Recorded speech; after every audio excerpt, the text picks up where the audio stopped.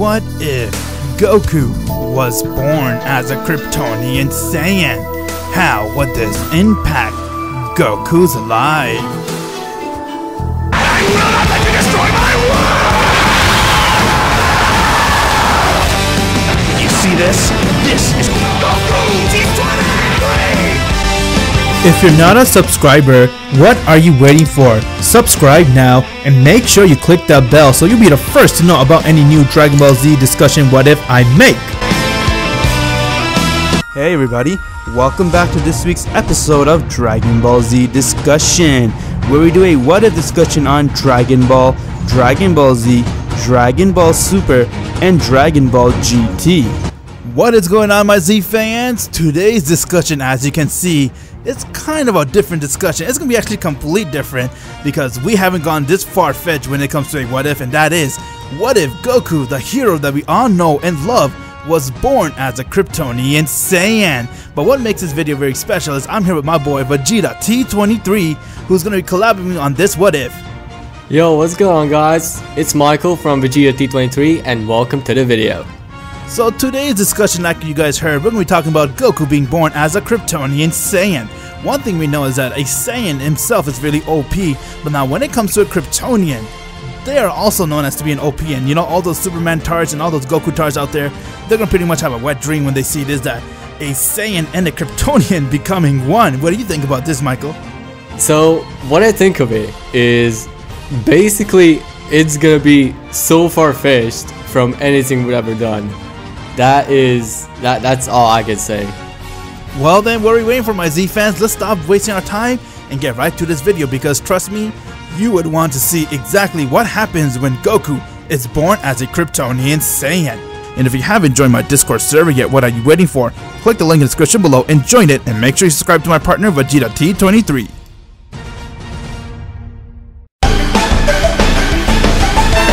What if Goku was born as a Kyrptonian Saiyan? So on year 737, that's the year when Goku's born, but right now he is not conceived because he is a Kyrptonian Saiyan. So what our plan is that Bardock, inside this what if, was busy in some type of remote planet. You could call it Planet Ass. Inside Planet Ass, Bardock was there trying to fight off all the warriors that were there, some unknown warrior race who magically came out from a black hole. So once when the moon went away, Bardock actually met a woman there, very hardly wounded in battle with the Saiyans. Her name was Kana Lorvan, and Bardock actually managed to somehow fall in love with her. So you're telling me that Bardock is actually a cheater and he cheats on Guinea? How dare you, Bardock? Where the hell is the loyalty inside this? Welp, I wish I knew. But anyways, okay, so Bardock, he goes and meets this new woman and he has no idea who she is, but she doesn't tell him the fact that she is actually a Kryptonian. She came from planet Krypton and that she ended up coming from that black hole, which we mentioned earlier, and she is that woman, but she fell in love with a Saiyan who is Bardock. So you know what happens next? Bardock and her gets a little bit of excitement, and a couple days later, she is pregnant with Goku. Now that could be an issue right there. Well, it could be an issue because in just 5 days from conception, Kana actually gives birth to Goku. And the reason why is because the Kryptonian DNA and Saiyan DNA could actually be, even though Kryptonian DNA is really complicated, Saiyan DNA actually is almost the same level, so the conception was actually compatible enough, but also not compatible because in just 5 days, Kana already was fully pregnant. She had a big belly already, and she already went into labor.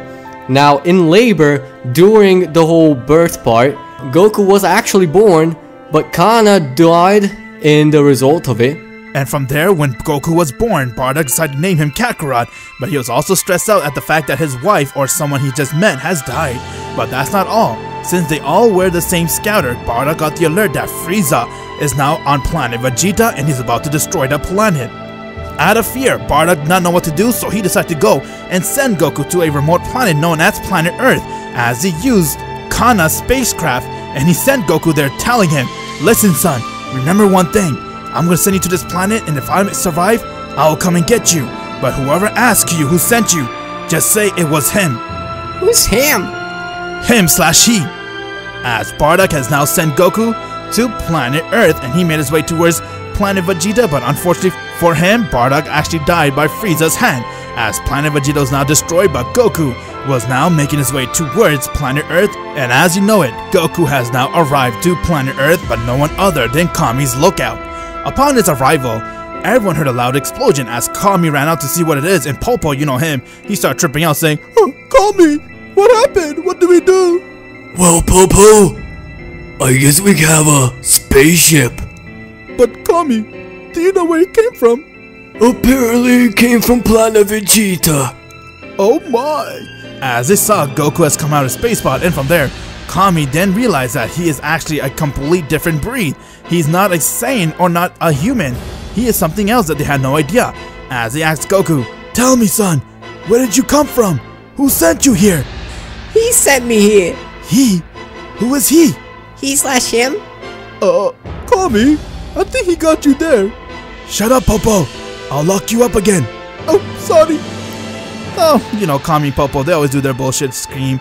But yeah, pretty much, Goku landed on Kami's lookout, and that's when Kami decided to go and take care of Goku because he saw he was just a wandering boy, had nowhere else to go, so he decided to raise him. And since Goku is a Kyrptonian Saiyan, it is easy for him to handle anything. Anything that comes at him, he pretty much handles every situation. So, after the landing, 10 years has actually passed and Goku is now a 10-year-old boy and he's actually training on Kami's lookout. Now, one day, he actually falls from Kami's lookout right on his head. Now, you would think, okay, well, he lost his memory, of course. Nah.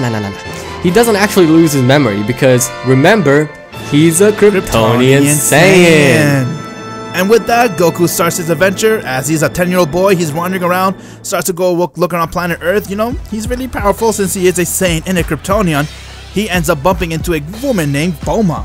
Bulma actually is trying to look for the Dragon Balls, so she asks Goku to come along with her, as he does to help her find the Dragon Balls, but then he fights with Emperor Pilaf, who is a walk cake for Goku. He goes and one-shot him down, and he ends up giving the Dragon Balls to Bulma, but they end up meeting a guy named Yamcha, so she decided to make him her boyfriend, as Goku continues to live his life, and now you know it, few more years has passed until Kami starts to stress out because we all know King Piccolo is bound to come out. So while Goku was actually under the Corn's Tower, Pilaf actually managed to release King Piccolo, and King Piccolo actually managed to locate the Dragon Ball. Now, for you see, King Piccolo actually managed to find Goku, and Goku actually fought King Piccolo.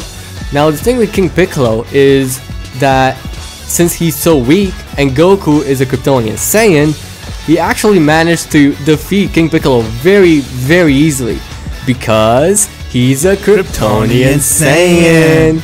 Now tell me one thing, Michael, do you think that Goku would meet Chi-Chi since he's a Kyrptonian Saiyan and he's living in Kami's lookout? Will that connection happen with him and Chi-Chi? Well, I guess they could go up to the Fire Mountain, him and Bulma, possibly even Yamcha. They would eventually meet at the Fire Mountain, and Chi-Chi would be there, Ox King would be there, and I guess they could meet. They could eventually form a bond, start hanging out with each other, and eventually Chi-Chi would develop love for Goku. And as you know it, they grow up to teenage, and therefore Chi-Chi decides to go and ask him to marry him. Goku would be like, oh, why not? And he gets married to Chi-Chi, but she has no idea that he is actually a Kyrptonian Saiyan. He is actually something that no one has ever countered before, but his strength speaks it all because Goku's able to one-shot everyone, and the fact that Goku managed to one-shot King Piccolo, he also managed to give out an egg without Goku noticing, which still remains why Kami's still alive. But despite that fact, once when King Piccolo managed to throw out his egg, Piccolo has grown and he wants to fight Goku, and when he does, same result as his father, Piccolo gets one-shot by Goku because he's a Kyrptonian Saiyan. And as they're celebrating, Goku realized that someone has now arrived to planet Earth, and that someone is no one other than Raditz, because Raditz still is looking for Goku. He wants Goku's help to come and fight Frieza, and therefore bow towards King Vegeta, or you could say Prince Vegeta since he's not the king technically. But then Goku refused to do so, and Raditz gets mad saying that, "You're an embarrassment to my brother race!" Goku be like, ah, shut up. He goes and one-shot his ass down. Why? He's a Kyrptonian Saiyan. Kyrptonian Saiyan. As they all celebrate that Goku beat Raditz, little did they knew, far in the galaxy, Vegeta and Nappa heard about that fight, and now they want to come to planet Earth to fight with Goku. But one benefit here is that since Goku is a Kyrptonian Saiyan, he didn't die, and therefore he's still alive in planet Earth, but he doesn't meet King Kai, so therefore he will not learn the Kaioken. So after a year, Nappa and Raditz actually managed to come to Earth, and basically Goku managed to meet them, and Nappa starts getting all huffy puffy and starts attacking Goku because he killed his own brother. However, Nappa gets one shot because he's a Kyrptonian Saiyan. While Vegeta's acting like a little Karen, being like, How? How can you do this? I'm the stronger one! So Vegeta went onto a rampage for Goku and started preparing a massive Galagon. However, Goku easily blocked it. Now Vegeta, you know Vegeta, he starts powering up a Power Ball, throwing it in the sky and turning Uzaru. Now Uzaru didn't really help any because Goku has actually seen all that kind of stuff with his own tail, and he actually just cut Vegeta's tail and told Vegeta to never come back, throwing him into a spaceship and just throwing it into the space. And with that, Goku managed to save the day yet again because he's a Kyrptonian Saiyan. And now with that, Goku begins to go and protect planet Earth at all costs. He never leaves planet Earth, so therefore he ignores what happens with Frieza. And while that's happening, Frieza decides to become the ruler of the entire universe since no one's there to stop him. But Goku, on the other hand, he will do what he can to make sure that his Earth is safe, but now few years has passed and it's time for the Android Saga to come because Dr. Gero does have a grudge on Goku. After all, he did destroy the Red Ribbon Army. What do you think what happened during the Red Ribbon Army Saga, Michael? Well, I guess Dr. Gero would still become an android along with 19, 18, 17, 16 eventually. I guess that could happen, but I don't think it will be anytime soon. At least not yet in the next coming years. That is true. In the next couple of years, this Android Saga comes. So how do you think he's going to handle Cell? Well, Cell would actually be a pretty easy walk in the park because Imperfect Cell is still, well, imperfect. So he would basically go on and defeat Cell. And just like that, Cell's been defeated. Unfortunately for him, he couldn't copy some of Goku's Kyrptonian blood because he's a Kyrptonian Saiyan. Goku managed to outmatch him, and you know, one shot is like as always. And now with Goku being the ruler of planet Earth, you know, no one can be as strong as him because he is Superman's power plus his power fused to be one. That's his OP. How are you gonna stop something like that? And therefore, Supreme Kai comes to him and tells him about the danger, how Frieza's ruling the entire universe and he's very dangerous and that he needs his help since he sees that he's very strong. So basically Goku would actually accept that offer and he would get eventually Kai-Kai'd by Shin to planet Namek because usually that would be where Frieza would reside in the canon story. So Goku would come up to Frieza, but eventually the goons would come up to him, but since Goku is Kyrptonian Saiyan, and he would just one-shot everybody, and would get straight to Frieza. Now Frieza, seeing that Goku is actually so OP, Frieza would actually go all the way into his final form. Now, it wouldn't really help Frieza any. He's a Kyrptonian Saiyan. And with that, Frieza will get one shot, and as you know it, Goku manages to save the universe from Frieza's wrath. Pretty much anyone that comes to Goku won't even stand a chance against him. Majin Buu will be unhatched due to the fact that there's no one there that he could steal energy from, trying to get him to be hatched again, so planet Earth is saved due to that fact. But now Goku, on the other hand, is in danger because Beerus the Destroyer will wake up from his slumber eventually because he could sense and hear that there's something very powerful out there, and he'll probably wonder if Goku could be his arch nemesis to fight him. And therefore he'll go to Whis and, you know, act like another Karen and be like, Whis, take me to Goku quickly! So Whis will take him to Goku, and once when they arrive, they'll see each other, and Whis will then tell Goku that he is a destroyer and that he's an angel, and that Beerus wants to fight with Goku. Now Goku will be weirded out seeing that it's a Catman wants to fight with him, but how do you think the fight between him and Beerus will go down? Well, the fight between Beerus and Goku would actually go pretty smooth for Goku, because, well, you see, Goku would actually fight Beerus, but not to the point where he would actually one-shot him, because Goku would actually do it for the fun. So, but when Beerus would start attacking Goku more and more, Goku would actually realize that he's actually in danger. So, when they go out of space and Beerus starts preparing a sun-like blast, once Beerus throws it, Goku just feeds off of it. because he's a Kyrptonian Saiyan. With his Kyrptonian blood, he actually gets power from the sun, and eventually he would get the Zenkai, and he would defeat Beerus very easily. Actually, he wouldn't defeat him, he would actually kill him. Because... And now that Goku has killed Beerus, pretty much Whis will come to him and say that, listen, you're so strong, and now that there's no more Destroyer, I would like for you to be the next Destroyer for this universe. Goku will be like, what, me? No! I have no interest in that, I just want to protect planet Earth. Whis then tell Goku that if he becomes a Destroyer, he'll get a lot stronger and he'll have a destruction power. So Goku takes up his offer, and now he becomes a Destroyer for Universe 7. But remember, Vegeta is still out there. Vegeta comes to meet Goku since he hears that there's no one out there. Frieza's dead and Goku's still alive. He actually asks Goku if he can live in planet Earth and be on his side. Although he is much weaker than Goku, Vegeta would adjust around Goku, and Goku decided to make him be the one to protect planet Earth while he does his Destroyer training. And as you know it, Goku becomes a full-fledged Destroyer, and he is now announced to the multiverse that he is a Destroyer. Now, what do you think is going to happen with the Champa? Do you think Champa want to come get revenge after he finds out that Goku killed his brother? Well, Champa would actually be pretty mad, but considering that Goku defeated Beerus, Champa would actually be a little scared. Well, you see, because he's a Kyrptonian Saiyan. And with him being a Kyrptonian Saiyan and also now being a Destroyer, Goku can, if he wants, he can one-shot Grand Prix because he's a Saiyan, a Destroyer, and a Kyrptonian, all three in one. And then from there, a black hole opens up again, Superman comes out, Kal-El, and be like, you're Goku right here, huh? Goku be like, huh, and who are you?